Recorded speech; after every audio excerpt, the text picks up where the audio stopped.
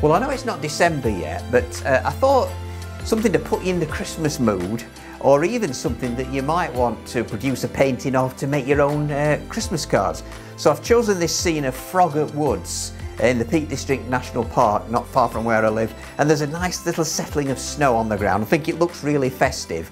I'm working half imperial, so quite a big painting, because the more you have to reduce something, the better it looks. You can reduce out any imperfections, etc. So if you're going to move this down to A5 or A6 for a card, it really helps the fact that it starts off quite big. But I really enjoyed painting this one, I have to say, and I think you will as well.